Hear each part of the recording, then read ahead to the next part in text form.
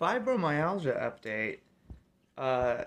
People might not know this, but sometimes I can't really use my hands and then my feet.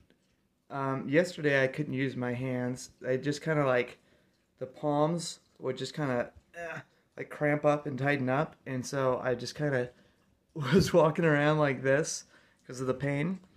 And people around my neighborhood were talking about how they just had the worst headache, right? Today, I couldn't use my hands, and I couldn't turn my neck to the left because everything in here was all knotted up. But about an hour ago, it started dumping rain, kind of like if you've ever been to Paris. It just starts raining, and then about 10 minutes later, it's done, right? No more pain. And if you notice, I can use my hands. Fibromyalgia.